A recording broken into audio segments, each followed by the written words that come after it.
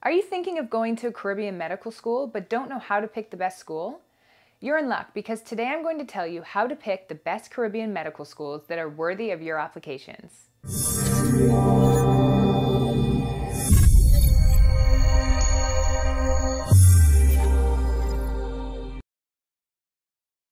Hi, I'm Nadine Evans from BeMo Academic Consulting. Before we dive in, subscribe on whatever social media channel you're watching this from. That way you won't miss any of our upcoming videos. If you want us to help you with your Caribbean school application, click the link either above or below this video to schedule your free initial consultation. So let's get into it. You may be toying with the idea of going to medical school in the Caribbean, but you may have found yourself unsure if it's a good decision. Other than the obvious lifestyle benefits of sun, warmth, sand, and the ocean, it's very important to note that not all Caribbean schools are created equally, and although there are over 60 schools, you want to make sure you're applying to the very best, and most importantly, the ones that are accredited or internationally recognized. So let me break down what I mean by accredited and recognized. Have you heard of terms such as WFME, NCFMEA, New York and California recognized? Do you know what they mean? Don't worry if you don't. Let's quickly clarify any confusion. WFME is the World Federation for Medical Education. They award recognition status to an accrediting agency that's operating at an internationally accepted high standard. Think about it. There could be tons of companies throughout the Caribbean that say they're an accreditation agency, but just because they exist, it doesn't mean that they are making trustworthy decisions on the quality of the medical programs. That's where the WFME comes in. They will recognize acceptable accreditors, which are in turn accrediting different schools. The NCFMEA is the National Committee on Foreign Medical Education and Accreditations.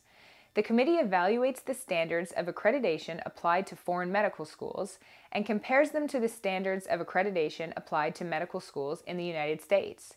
If the NCFMEA describes the foreign country's accreditation standards are comparable to those in the United States, then the country is eligible to apply and participate in the federal student loan program. New York and California recognized are more straightforward, and they simply tell you if the specific school is recognized and therefore approved for rotations, residency, and licensure by those states. If the state doesn't have its own review process for foreign medical schools, they often adhere to whether or not the school is California recognized. The U.S. Educational Commission for Foreign Medical Graduates states that only schools that are listed in the World Directory of Medical Schools are eligible to take the USMLE exams, which are required to practice in the U.S. and participate in residency matching. Currently, they don't require schools to be accredited by an accreditation body, but as of 2023, this will be required in order for grads to practice medicine in the U.S. You see where I'm going with this? The bottom line take-home message is that the school you attend in the Caribbean, in my opinion, should be WFME, NCFMEA, New York and/or California recognized. If you ever have an intention of working in the U.S. upon graduation, you need to be sure of these recognitions. Keep in mind that there is no official list of the best Caribbean medical schools. There are some schools that are known to be top players, but you have to do your research because many factors can cause this to change. There are some other factors that I want you to be aware of. Caribbean medical schools are for-profit schools, and admissions criteria is intentionally vague in order for schools to fill their classes and make more money. This is central to the mission of a for-profit medical school. Dropout rates at Caribbean medical schools are high. In general, the admissions criteria for Caribbean medical schools is lower than in the States, and competitiveness is limited. So that unfortunately means that the pool of candidates will be of lower quality and potentially unable to handle the workload. Now, that's not to say that you will fall into this category, but it's something to note that other individuals in your class may or may not be as extraordinary as you may be. So what about residency rates? Well, the exact match rates for the number of Americans and Canadians who study medicine in the Caribbean are not readily available. We do know that students who attend Caribbean medical schools in general are less successful in matching compared with non-Caribbean students.